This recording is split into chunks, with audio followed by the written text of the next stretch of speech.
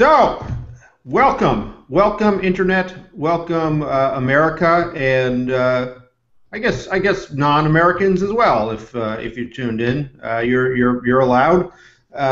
This is the Cranks podcast. It's our first episode. It may even be before our first episode. This may be in fact our beta episode. So this is episode 0 of the Cranks. I am Richard Rushfield, author Richard Rushfield, editor of HitFix.com, here from the HitFix glamorous world headquarters you see behind me.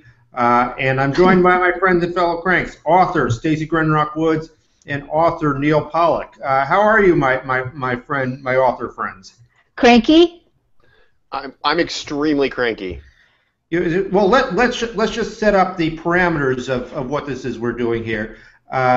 Everybody knows the Internet these days. It is a time for enthusiasts. It is a time when we are supporting the arts and of storytelling and personal narratives and experiences. And it is not a time where we feel the need for harsh criticism, but to share our enthusiasms. It's a time of liking. And this is another kind of podcast. That's not that. We like things a little bit less to not at all, and that was a perspective we thought we should share with this Internet. So we'll get into that. But first of all, yes, as I was saying, Stacey, how are you? Oh, I'm cranky, of course. Yeah. How's your week been? Well, a lot of terrible things. I mean, I guess we just all want to know why it all sucks, right? Yeah, I mean, if there is a why, it's just that it does is important to say to start with. Well, it absolutely sucks. I don't like. Everybody's been liking everything all week. I've been looking at everybody's vacation photos, and even the ones from last year that they've posted again. It's really nice, and I like it all. And I like corporations. I like to tell Starbucks how much I like them. And no, I don't like to. You did an experiment once. You wrote a piece. I did an experiment where I liked every single thing that came across, and you really got into the spirit of the. I really did. I liked pictures of like people's dead fathers. I wasn't the only one who liked these things. And how did it feel to be like? It felt like a bunch of terrible drugs all at once. Waking up in the middle of the night, like trying to remember what kind of things I said I liked during the day, like.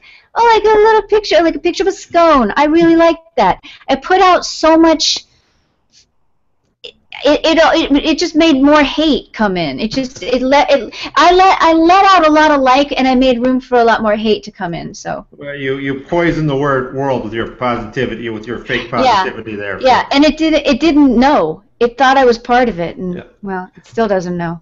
Author Neal Pollack, we find you in Austin, Texas today, headed to your urologist, I believe.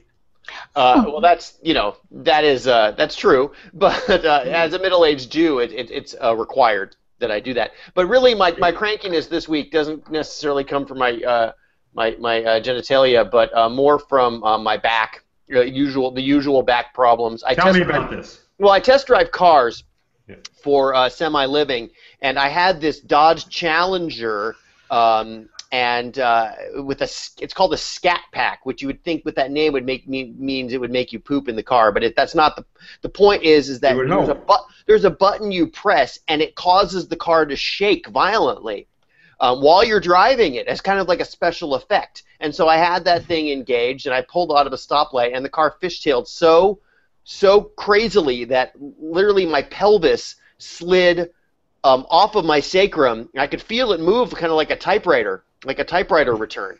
And so I last night I slept with my legs propped up on like a bolster and some towels and stuff. And so I'm a little cranky about that, as well as all the other stuff. It's going to be a positive review, though. Thumbs up first. Yeah. I mean, it has to be. It has to be because it's a car review, and no other kind of review is allowed.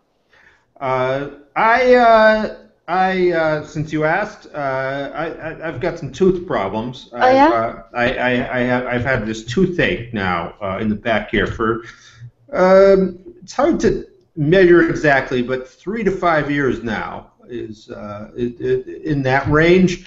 I would suggest you go to Constantly?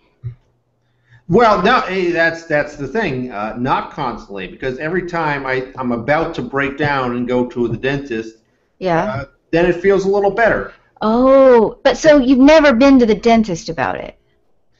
God, no. So What? a lot of people, when you tell people that you have a toothache Yeah. in this modern world, everybody is throwing their dentists in your face. Everybody's like, dentist this, dentist that. Go get it checked out. Go. And the other side of it is, what if I don't go to the dentist? And no one can really prove to me that the world will end if I don't. So until someone can, it seems like a lot of fuss to just go getting in a car and putting on your shoes and your socks and driving all the way to a dentist. Driving all the way over there where they're going to make you sit in a chair. Where are you going to park? Where are you going to park? Yeah. You're going to end up probably, you don't know how long you're going to be there. You're probably going to end up paying the maximum for parking.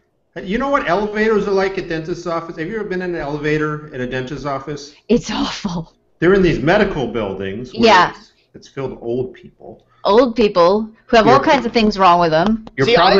I have to disagree. They're depressing. I'm going to disagree because I enjoy. I enjoy being part of the medical. You like doctors saying things to you. You want them to tell you, I just feel you have a good discount or whatever. Like they know how you should run your life better than you do. I just like to face. I just like I kind of like the feeling of being caught in a vast medical bureaucracy. You would. It would. It fulfills me in a way that you would. That is the sickest thing I've ever heard. You just have to embrace it. That is the worst sickness, to want to be around doctors. I will say this: you go to doctor's office. Usually, you've got to wait a long, long time before they see you. Fill out paperwork. And after you fill out the paperwork, and you sit down, and you don't really want to see them, so you're there in the waiting room. It's comfortable. You probably bought your book or your phone, Candy Crush or something. And that's the best part, the waiting. You're not anxious for the wait to end. It's not like you want to get on your plane and go, because getting on the plane means a tooth is going to be drilled. Yeah. So that's a wonderful time sitting in the office there waiting. That's an experience I'd pay for. I don't know. I guess I kind of enjoy the debasement of it all. And the status, having my status immediately drop to that of nothing. But when the tooth hurts, what's that like? Well, it's painful, but that's the thing about it. It's, you can only torture someone in the same way for so long until you just sort of become numb to it, and my body can overcome that kind of pain, and then it takes a few weeks for the tooth to figure out some other kind of pain to try to trick me into going to the dentist. I feel like you will win, not the tooth. No, the tooth will win. But I disagree. But I'm drinking diet soda here. What the hell more can I do? The tooth always wins. Your bad health habits. I'd say don't drink any diet soda. You eliminate diet soda from your life. No problems. I should drink non-diet soda? Water. I think that this cranky disagreement about dentists, though, I think this sets up things pretty well. We did. Are you trying to segue, Neal? I was kind of tired of the dentist talk. Yeah. That was well done. I was just getting into it, but okay. We're gonna have, for people who are interested in more of this, Stacey and I are gonna record a special bonus episode of this podcast about dentists. They can download for $4 on your local YouTube app. $4. Yeah. So see that. But for the main viewership, So we had a show on HBO last week. We did? Were you there? That was You didn't come to the finale party? Oh man. HBO did a show. My life is just a sequence of blown opportunities. HBO did a show for us. It was written by David Simon, who wrote what is universally agreed as the greatest show, I guess the greatest thing in history, The Wire. Simon and Simon. Exactly. And directed by Paul Haggis, director of the film that's universally agreed is the worst movie ever to win an Oscar, Crash. It was called Show Me Your Hero. And it starred Oscar Isaac. Isaac. Star Wars' Oscar Isaacs. And we watched it. What and what do we think? Do we love it? Well, I watched it. No. I mean, you'd have to. There was some nice subtle scenes and all that. And some subtleties. But it's it's 6.5 hours about housing desegregation in Yonkers. That is the ultimate in take your medicine TV watching, right? It was. I used to write for an alternative newspaper, weekly newspaper, and it just felt like one of those articles that goes on, 20,000, 40,000 words, 3 parts, 4 parts, and it felt very nutritious, but not very filling. I don't. There was the show was set to the songs of Mr. Bruce Springsteen. Entirely? And not entirely. When they went to the black characters, there was some hip hop. But they did not less than one montage per episode set to a song. A song. The Simon montage. What do you think they were trying to say by using the music of Bruce Springsteen? What do you suppose the message was there? The American dream. I just don't know. The American dream. It's hard to achieve. The wall sconces, when he was putting up the wall sconce to Bruce Springsteen, that was the one. That was the one. He was rehabbing his house. Stacey, you didn't see the show. No, I turned off my DirecTV, and I didn't know there was a David Simon show. I probably would have watched it if I would have watched it, for sure. But you guys kind of have to get some of the relevant points. Given that, it ended with. Can I give away the ending? Is it okay? Yeah. So just a blanket warning here. Every episode of this will be filled with spoilers of everything. Yeah. And we're not going to warn you about any of it. So if you don't want anything, if there's anything that in the world that you don't want spoiled for you, stay away. If I find out during the course of this podcast that Darth Vader is not Luke Skywalker's father, I am going to tell you, and I'm not going to warn you that I'm about to tell you. So I would expect you to tell me that. Yeah. So just. Hey, I just got a message.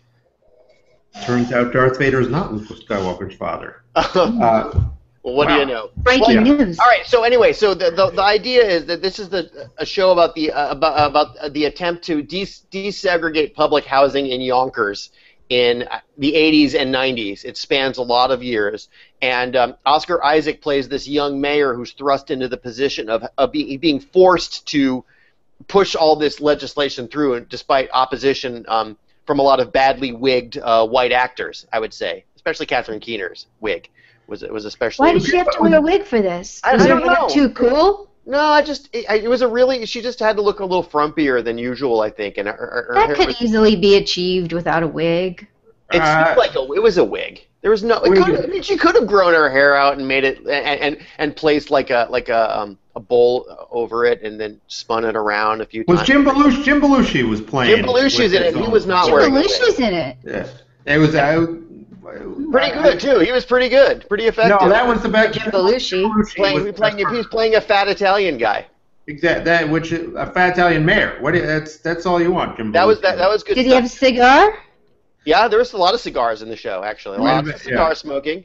So that was good. But so this guy but he gradually declines over the course of the show and gets caught up in all this petty political corruption, and then has some sort of nervous breakdown that I didn't quite understand, and then shoots himself while sitting on his father's grave. It was very subtle. That's convenient, though. I laugh at the shooting himself while sitting on his father's grave. I mean, he's only thinking ahead. seeing the ghost of his dead father. I'm like, just stop. There was a ghost of a dead father in the show? There was a ghost. It was like it was so like that plus Jim Belushi, I'm like sort of glad I didn't watch it. Polish Hamlet, really. Yeah. And then the housing was desegregated, and you had lots of kind of long, boring scenes of poor people sitting around their kitchen tables being. I mean, I hate to say it because obviously you want the people to have nice houses and to be happy, but those scenes were kind of boring, weren't they, Richard? They got their houses, and one of them had a deadbeat boyfriend stay there that almost got her kicked out. A deadbeat boyfriend, and that was like James Dean. That was like James Dean, but like put through several, like that Michael Keaton movie where he copies himself over and over again. It was like the 20th copy of James Dean for that boyfriend. And the rest of them said, "Okay, I got a condo now." Great. I looked at those houses and I was like, the yards are a little small. And then, but there was they were across the street from there was the housing stainless projects, appliances. No stainless appliances. The angry white people across the street that didn't talk to them until one day one of the children asked the angry lady if he could pet the poodle, and on the 20th time he asked, she said yes, and then everything was okay in the projects. And then the races were healed. The race divide in America was healed, except for the guy who committed suicide on the grave of his dead father after he may or may not have cheated on his wife and committed an act of egregious political corruption. See, that was a good story, but wait, we're forgetting the whole thing. We're forgetting the problem of this was that Winona Ryder was a city council president. Oh, wow! And that was not. You let that till now? Bury the lead. That's as the show did. It was that you cast Winona Ryder as a city council president, and you think anybody wants to see anything else going on in your show? No. Yeah. Yeah, it's true because she threw a lot of crazy eye. Oh, she was the best city council president. I mean, this is what you want in a city council. You want Winona Ryder. I mean, it was her greatest performance in 30 years. I didn't realize it was her until the second episode. How did you not recognize? Does she look that different? No, because you don't expect you do not expect a city council president to be. She really embodied the city council president. So last thing you expect from a city council president for them to turn out to be Winona Ryder. Really, I want to see a spin-off show where her name was Vinny, like Vincenza or something, and I want to see just like 6 episodes of Vinny trying to make it in the big city. Because you didn't really see anything about her personal life. That would have been a better show. The big city of Yonkers, or she moves to the big city? She could go to New York. She could move to New York when she loses her presidency and tries to make it maybe in publishing or something. Yeah. Or a magazine. She could work for a magazine. Or she can run for governor. Well, that's a good idea. Or maybe she should stay in Yonkers and try to make Yonkers better. Maybe she could go join Spin City also and work with Michael J. Fox there in that office. So to sum up on Show Me a Hero, Stacey, thumbs up or thumbs down? Thumbs down. Not having seen it, thumbs down. Not having seen it, thumbs down. Neal Pollack? Well, I'm going to say, like asparagus or broccoli or any other leaf green vegetable, I should say thumbs up because it is edifying, but I didn't really enjoy it, so I'm going to go thumbs down on that. Yeah. And I will say, I you know me, I want to dislike it.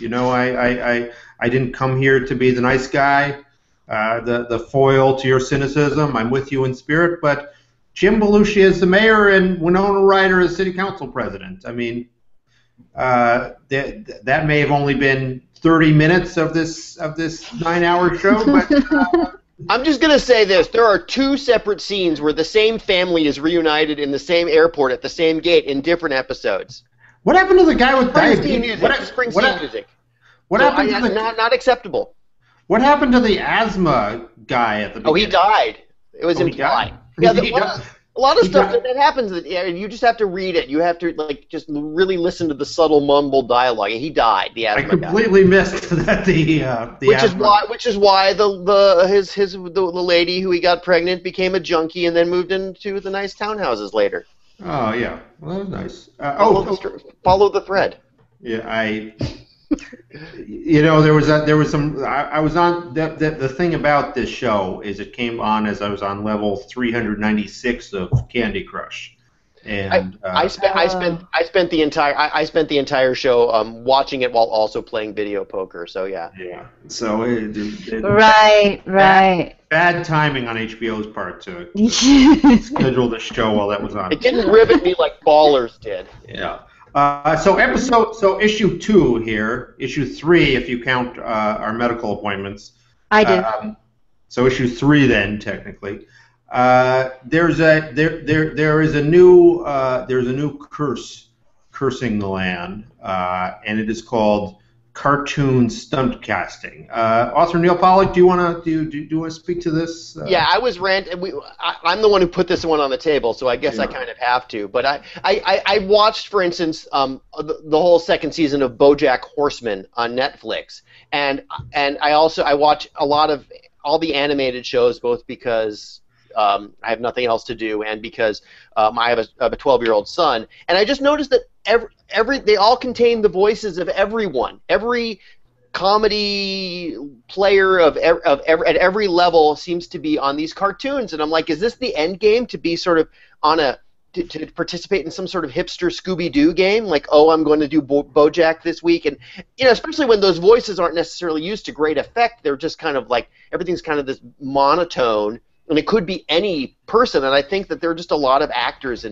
who could do the job just as well and be grateful for the gig. And but it's just an opportunity to Instagram, because if you go in and you do one day or half a day, you say 3 lines on some cartoon show, then you can promote it heavily on every stream of media that you have at your disposal. I understand that. You can take pictures of yourself. But I mean, it's that's what That's what it's about. That unfamous actors should just do these parts? Yes. That's why they're unfamous, because they don't get in there and. No, when I watched cartoons, I didn't know. When I was a kid, we didn't know who the actors were. It wasn't like it wasn't like Charles Nelson Riley playing Fred on Scooby or someone else. That would have been great. That would have been great. It would have been better. But why did they give us that? The only voice we knew was Casey Kasem, because he was on the radio every week. And Wolfman Jack. Who was Wolfman? Okay. Just in general. And you're right, but I'm just saying, we knew Wolfman Jack's voice, but he wasn't on the Smurfs or something, which would have been better. But Gary Olson also. Yeah, Gary Olson. Okay. We knew a lot of people's voices. Those were voice guys. Instead, you got like, oh look, it's J.K. Simmons playing a cartoon kangaroo. Yeah. Why? Why? He's an Oscar winner. He won the Oscar. Why is he on BoJack Horseman? I don't. Because he's a homer. Because he wants to. They want to get as many famous people as they can, and famous people want to get as much attention and likes as they can. So they do everything. I want to return. I'm a crank. I want to return to anonymous cartoon voices. But it's not just cartoons, if I may say so. It is, if you watch the sitcoms of our time. Which I do, yeah. Why would I do that? Every goddamn...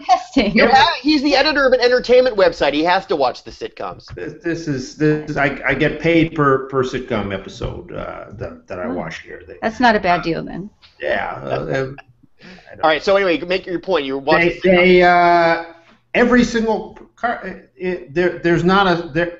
Every single time they go into, they have their brother-in-law come to visit. It will either be Anders from Workaholics, or Key or Peele, or Ed Helms, or Rainn Wilson. The next Ed Helms cameo I see, I hope, is the last Ed Helms cameo. It's good in the cameos. I was watching the show, the FX show, Married this last week. As if being married isn't enough, we have to watch shows. Yeah, we doubling down. But they introduced the idea that the Nat Faxon's mother is coming to visit, and they introduced it a few scenes before she arrived, and I found myself just wondering, like, which actress are they going to cast as the mother, because it's always going to be somebody. And I was shocked when the mother walks in, and it's just someone you don't know and haven't heard of playing the mother. I approve. Yeah, I'm all for not famous people getting more work, but because you can't do cameos anymore because they're all cameos. Well, it's no longer about the about the show. It's about look who we got.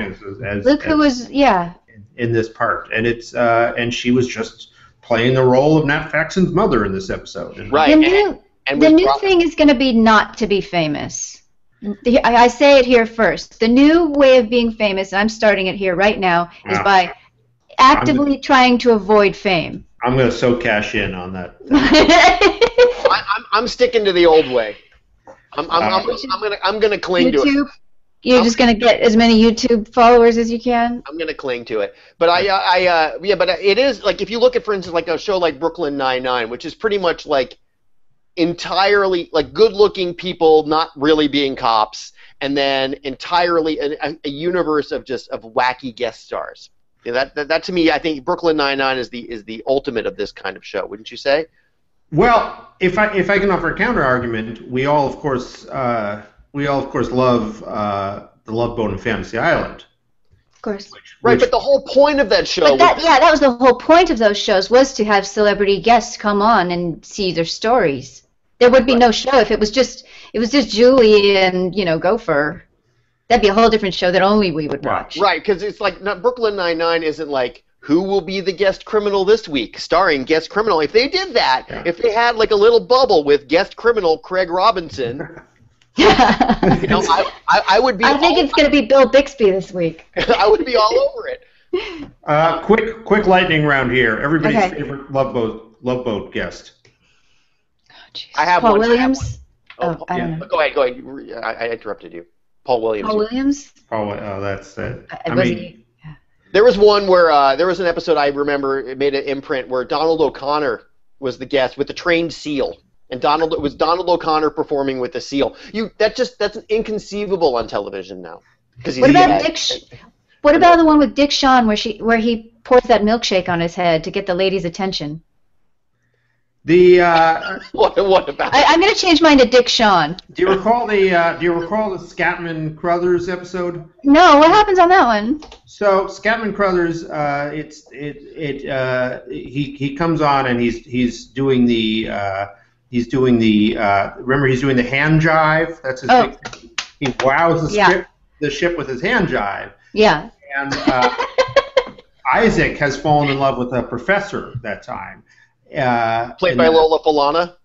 Yes. and they are appalled by these Uncle Tom antics of Scatman Crothers doing the hand jive for everyone all over his ship, and they shun him and make him an outcast and make his entire cruise aboard the Pacific Princess is a living hell, thanks to Isaac and his professor girlfriend. And his black nationalist professor girlfriend. Yeah. Angela Davis. I remember this one now. And the final scene, Captain Stubing comes out and says, "Well, you all, you think you're so smart. This hand jiver here was a starting pitcher in the Negro Leagues, and because and he was one of the great pioneers, and thanks to him today, black people are free. Black people can be baseball players or doctors, and Isaac's girlfriend says, "Or professors," and then Isaac says, "Or bartenders." All right. Well, yeah, and you know, why isn't TV? Wait a minute. Nobody said he should say bartenders and then she should say professors. Yeah, exactly. Bartenders should have come way at the beginning. Yeah, or bartenders. Yeah, Oh, that is bad. This is what it's going to be. This is what it's going to be like in the nursing home. Just Yeah, I know. old Jews talking about the Love Boat. About Welcome Back, Kotter. Remember that one? Yeah. If I can direct it, I interviewed. As a matter of fact, I have it right here on the publication of this book. I interviewed Gavin McLeod, who's you know he's found God now. He's a religious man, and which religion? Which religion? He's found Jesus. Okay, that's good. McLeod is the not religion. Yeah. Is not a Jewish name, I'm afraid. But he.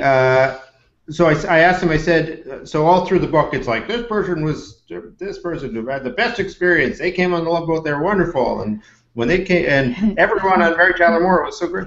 And so I said to him, this is an interesting memoir because you don't say one negative word about in 40 years of Hollywood. You don't say one negative word about anyone you work with. And he said, because everyone was wonderful. You can. I wish that I could feel that way about my own life. I really do. I wish that I could say everyone was wonderful, but it's not the case. You need to walk a mile in Captain Stubing's hat there. Captain Jubing. Available right now. Captain Jubing. Let me see. A final topic. So we like to conclude this podcast with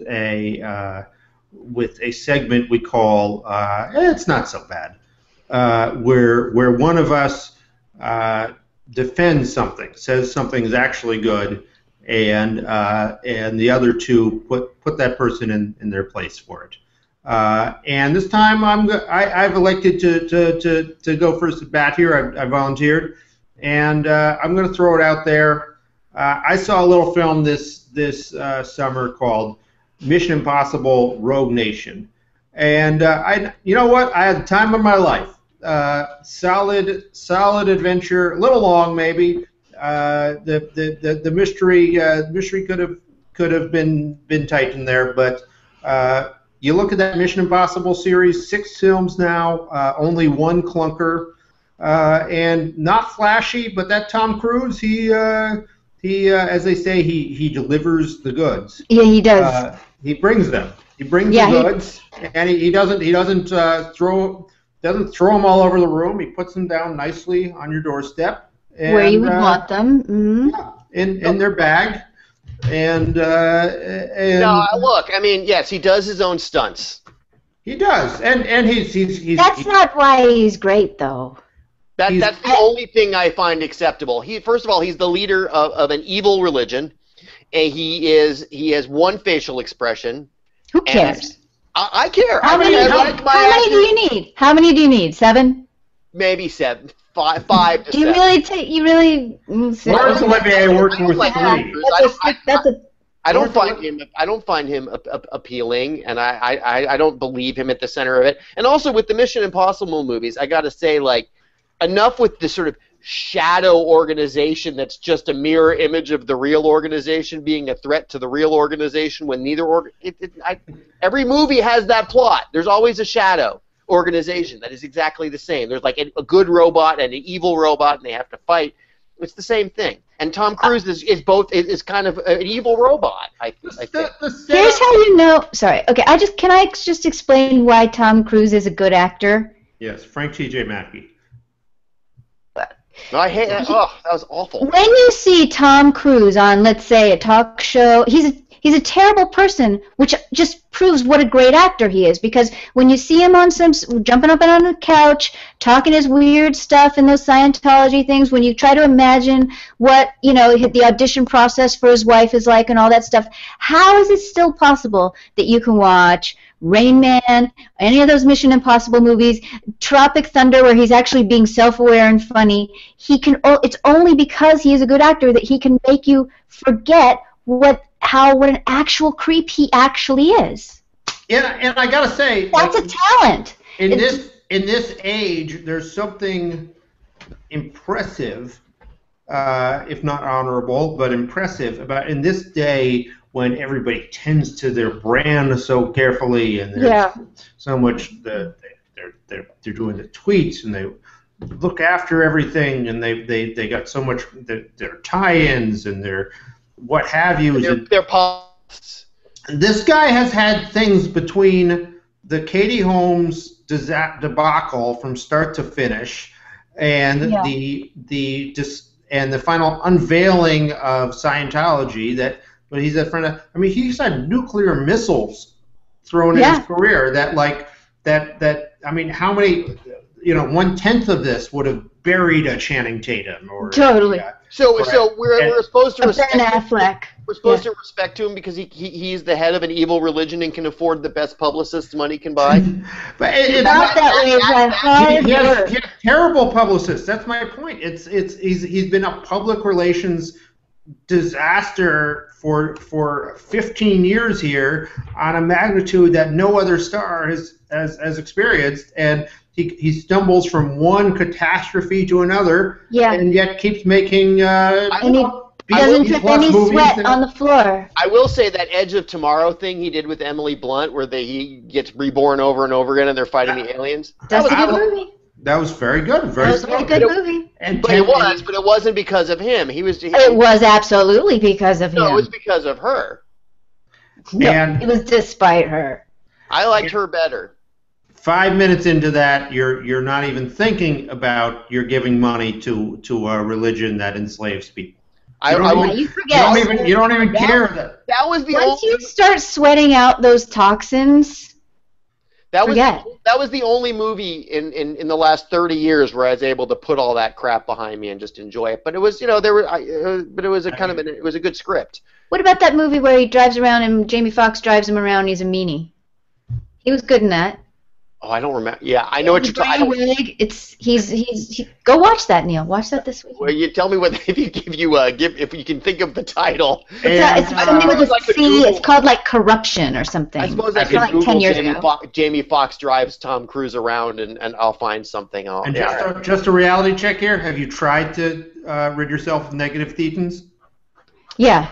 Have you? Yeah, that's why I'm going to the doctor today. You might be happier. It works. I might be. That's why the program is successful, because it works. I might be. I have yoga for that. We wouldn't be talking about it if it didn't work. Yep. If you wanted to spend money on yoga, how much do you spend on yoga? You could put like that much down at auditing. I spend $18 a month. $1 million. Okay, for $18 a month, you could get like 3 hours of auditing. They worked out a payment plan for you. You'll never know. Take more than you can afford to pay. There's convenient payment plans. Most people qualify. No, I will continue to dissent on Tom Cruise, and you all can worship at the temple of Hollywood's most golden god. So we will.